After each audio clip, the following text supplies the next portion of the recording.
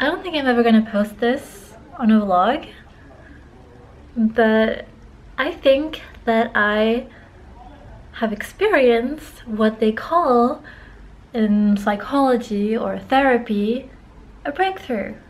I had a therapist appointment this morning and I spent the weekend preparing it, and the things that came out were just like mind-blowing. So I think I had a few breakthroughs the weekend before the appointment, and today's Monday, and I talked about the things that I found by myself, and then we expanded on that, and I'm like, psh, oh my god. I think that I'm having a f***ing existential crisis. As you guys know, I sold all my furniture last year, including my Christmas stuff. But maybe there are things that have been left behind. Like maybe one Christmas decoration. Anything. Because right now my place is very empty. And it's about to be Christmas. And I wasn't supposed to spend it here. And I'm probably gonna be alone on Christmas because Corona. So, let's see if I can find anything. Well, I found these, which is better than nothing, I suppose. Actually, that's fine, but I now had a longer one, and this one is like the very, very short version, as you can see. Ugh, doing things with one hand. This is the length of it. It's probably what? Without the cable, 1 meter, 2 meters? 2 meters, I think. The thing is now, which part of my flat should I make a little bit Christmassy? It looks like I live in a friggin' squat. Yeah, it didn't really work out the way I wanted it to, so this is what I resorted to. These are my gifts for my mom, my stepdad, and my brother. And obviously I am being very careful because these are hot all the time. But this radiator is usually off because it's friggin' expensive. Yeah, Christmas 2020. I should get you a gift too. Okay, poop time.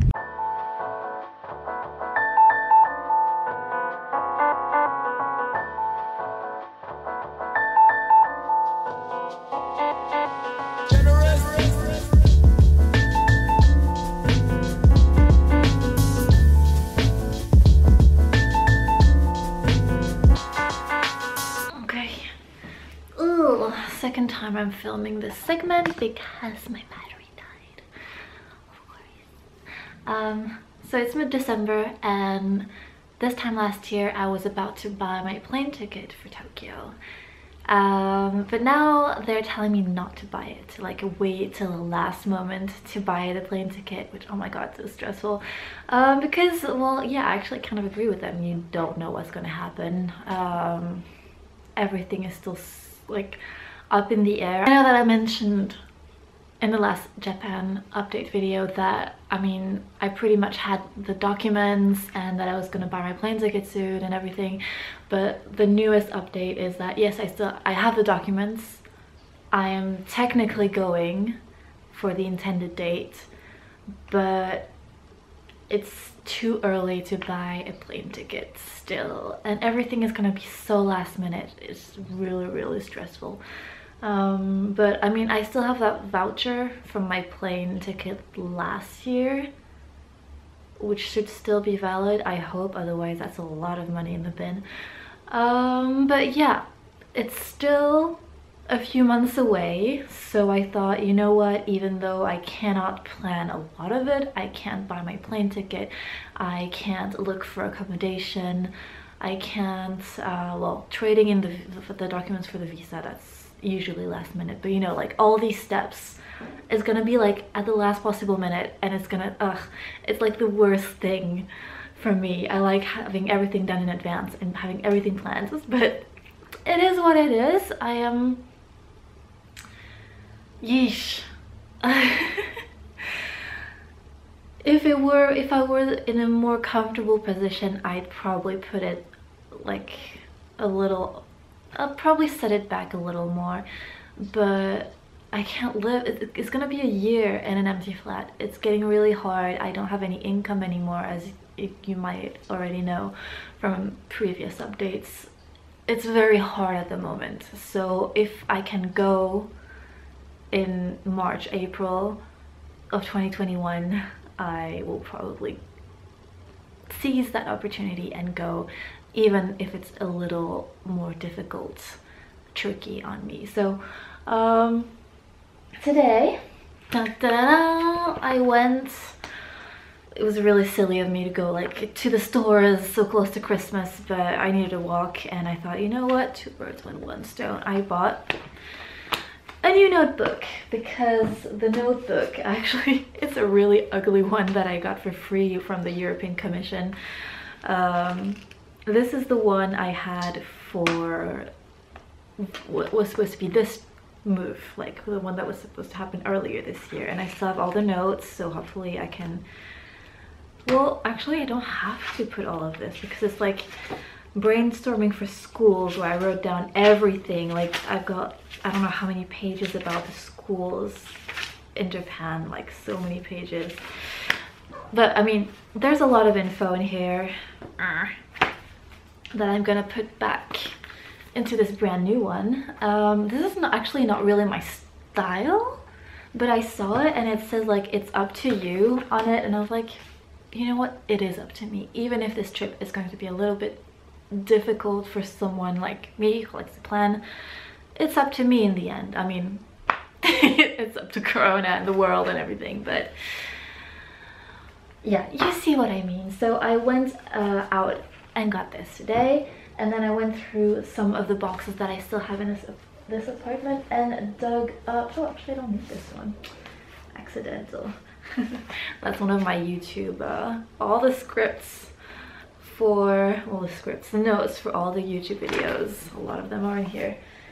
But I meant to say that I went and dug up Japaniku 2.0, which I will retranscribe into the new one. Japaniku 1.5. This is 1.5. Yeah, pretty sure this is 1.5. This one. And the ultimate one, the first Japaniku, which is just, this is like treasure. This is probably one of my favorite things ever. Dug up these notebooks. I found these two that were still lingering in the box. So the Tiny Tokyo Guide from Lonely Planet, and this is Studying in Japan for Dummies, and it's a French version, but I'll have to reread this and hope it's still current enough, even though we are in a friggin' pandemic. So yeah, that's my little update for this vlog.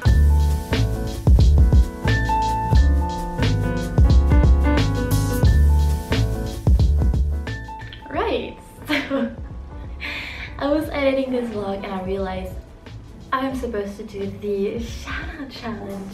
Completely forgot. This is how I'm dressed. I've got a full face of makeup on from doing content for a whole other thing, so please excuse me, and I need to sit this far where you can see all my junk, because the results are that I have to do wacky bird arms for this shout out. So I need to sit far away so you can see my long ass arms, and I hope I can still read that list, because ooh, glasses, I'm getting old. So we already had the flappy bird arms, which were like this. Wacky bird is like this. This is gonna be so much fun. So don't forget that you can all join this weird little challenge where I either shout out your name or have it under as a little subtitle while I do one of these challenges that the patrons choose from a poll, and I listen to all your suggestions and add them to the poll. But yeah, here we go before my arms get super tired. Thank you for your support in this month of December. Deepak Yadav, Natalie Priddle, Mary Lou, shit, I can't read, Fuka, Richard Fujinami, 143, Kenji Swift, Aqua Walter, Devil Khan, Shumi, and Nanu. Actually, this isn't that bad. I could do this longer. I need more patience, for sure. Come on, come challenge me, guys. This is the final... Okay, now my arms are starting to ache.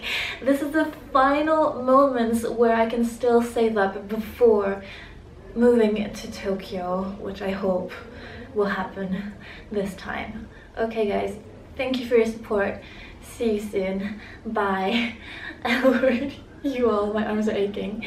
Bye.